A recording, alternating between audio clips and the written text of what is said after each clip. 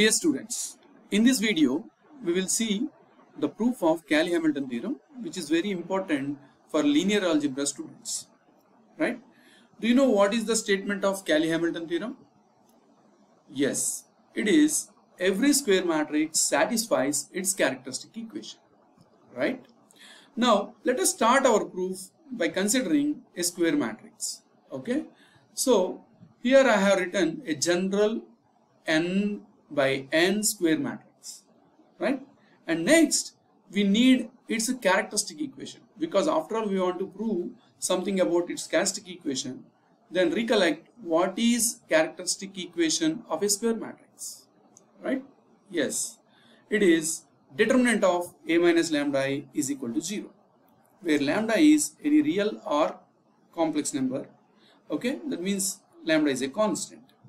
Now before proceeding further, okay, let me explain some points with the help of some examples. Okay, I have already explained these points in my earlier video, but for the sake of completeness I explain them very quickly.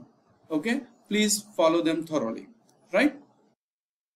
Okay, with the help of these examples, okay, I want to make three important points. First one, I have considered here one 3 by 3 matrix and a 2 by 2 matrix. And first I evaluated the characteristic equation. Okay, if you observe that the lambda is added here for the diagonal entries, same is the case with the 2 by 2 also. But what is the characteristic equation of 2 by 2 matrix? It is a second degree polynomial equation, right? Second degree polynomial equation. Okay, and here it is third degree polynomial equation. So that means it is something to do with the order of the matrix. Okay, this is second point. And the third point is, what is the leading quotient here? The leading quotient here is -1. And but for a 2 by 2 matrix, the leading quotient is 1. Similarly, if you take 4 by 4 matrix, the leading quotient will be 1. And for 5 by 5 matrix, okay, it is -1. Then, therefore, the leading quotient is again to do with the order of the matrix n. Therefore, because it changes alternative +1 and -1, so to accommodate that, I have written here -1 whole cube, okay, for -1 and -1 whole square for +1. Similarly, if you consider an n by n matrix, okay, its characteristic equation will be of the form this, where you can find nth degree polynomial equation whose leading quotient is -1 to the power of n. We'll put these things in words to write the next part of the proof. Ready? Right. See here. First thing, the characteristic equation of A is this form. Okay, the determinant where the lambda is added at the diagonal entries. Right? Now, if you expand this determinant, what do you get? As you observed, okay, if you expand this determinant, we will get the characteristic equation of A of this form. Because I have taken an n by n square matrix, I'll get a polynomial equation of degree n and whose leading quotient is -1 to the power of n. That is what we have learned earlier, right? Yes. Again, before writing the next part of the proof, let us make some more note points using some examples. Okay, here it is. So first I see what is A minus lambda I. Okay, it is a matrix because A is a square matrix, I is identity, A minus lambda is an identity, is a square matrix, and whose elements are polynomials in lambda of degree 1 or constants. Constants means you can treat them as degree 0. Similarly, the same case with the 2 by 2 matrix also. Either they are polynomials of degree 1 in lambda or constants, that is degree 0. That is first point. Second point is something to do with adjoint of this matrix. What is that? A minus lambda. Okay, so if you find adjoint, that is nothing but cofactor matrix, transpose of cofactor matrix. Okay, if you observe here, okay, either 3 by 3 or 2 by 2 case, okay, this is the adjoint. You see, for the 2 by 2 matrix, observe that each element in this matrix is a polynomial in lambda of degree less than or equal to 1. Here it is of degree 1, but here it is a constant, therefore of degree 0. Similarly, if you come to 3 by 3 matrix, okay, you observe that it is a polynomial of degree 2, not 1, okay, and here it is a polynomial of degree 1, and here it is a polynomial of degree 0. So each element in the matrix, what matrix it is? Adjoint of A minus lambda I are polynomials of degree less than or equal to 2. That is what I have written here. See the first point, okay. Similarly, the second point, okay, when you come to the second point, okay, you see that this adjoint of A minus lambda I can be written like this by taking lambda square common, okay, write the quotients, lambda into lambda quotients and remaining constants, and it forms a matrix polynomial, means a polynomial whose quotients are matrices. Here B0, B1, B2 are 3 by 3 matrices because A is 3 by 3 basically. Similarly, if you see the 2 by 2 matrix, same case, okay, it is a first degree polynomial, but the matrices are, the quotient matrices are 2 by 2 matrices because A is 2 by 2 matrix. We will write the same things, okay, in return in the next part, right? Yeah.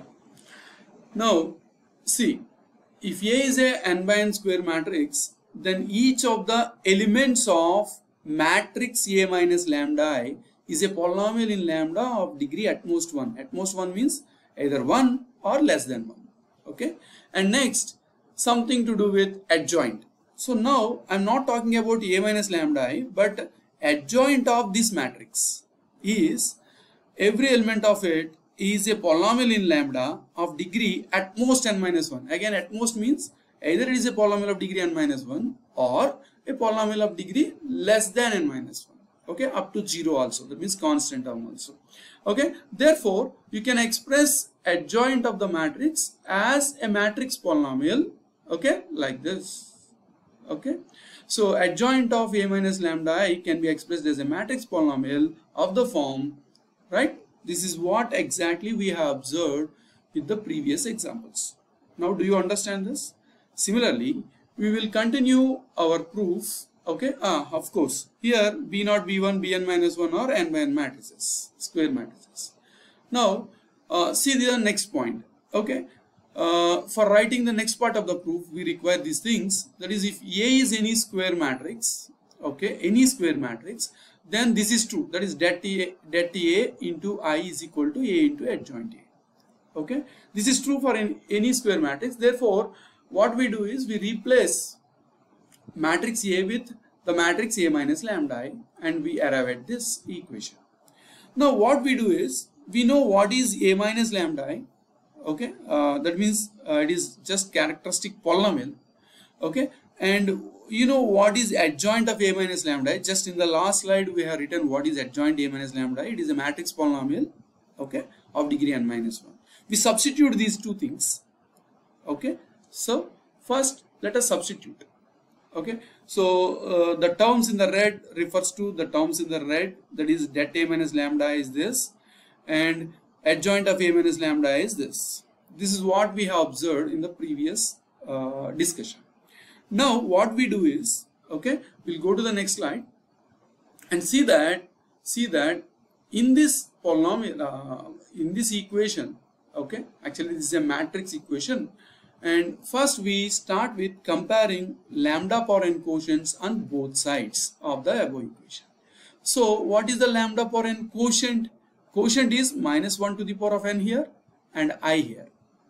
But what is the quotient on the right side? Is there lambda power n term? Directly not, but indirectly it is there, because you can get lambda power n term by multiplying lambda power n minus 1 with a lambda. So what are the quotients? Minus I into B0. Okay, that is what exactly we get here.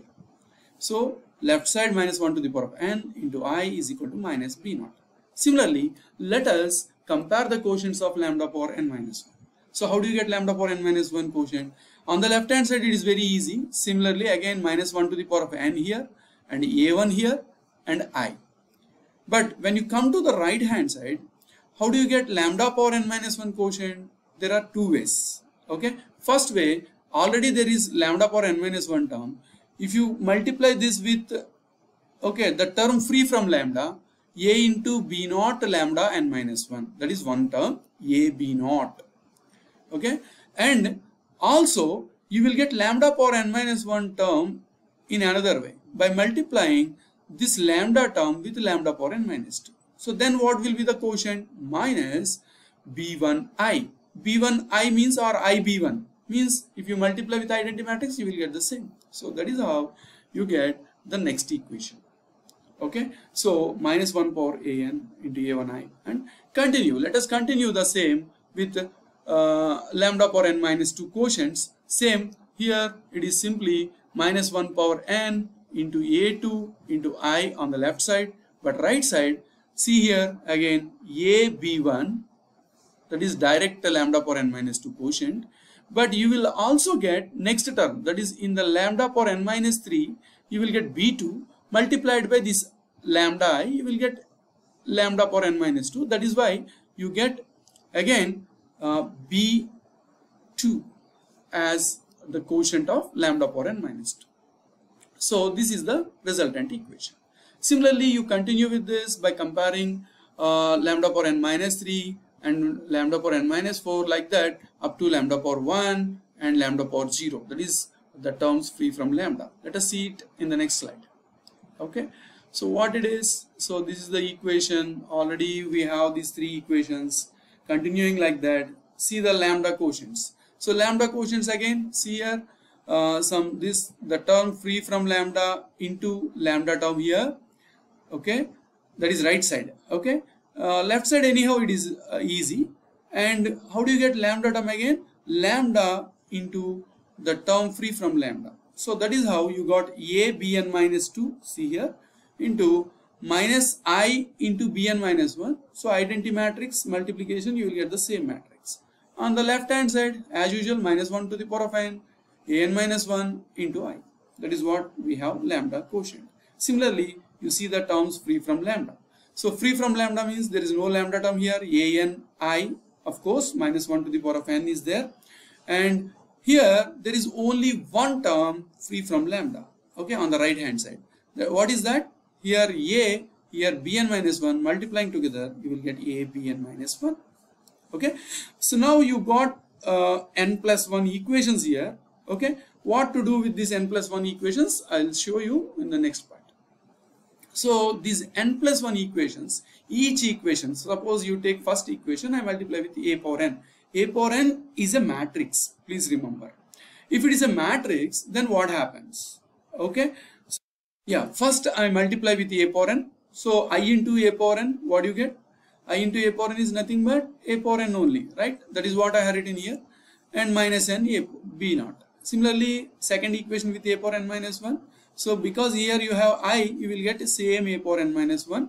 And multiplying with a power n minus 1 on the right side, you will get this a power n b naught minus a power n minus 1 b1. Similarly, you multiply third equation with a power n minus 2, you will get this. Okay, last but one, nth equation with a, you will get this. Okay, simple, a square bn minus 2 and a bn minus 1. And last equation with I, that is a power 0 actually here, right? And you will get the same equation. Now what to do with these new equations? How many equations there are? N plus 1 new equations. And what we do is, so if you see this, okay, again, let us add all these equations. Okay, if you see right hand side, see here you have minus an b naught, adding with plus a naught an b naught, that will be cancelled.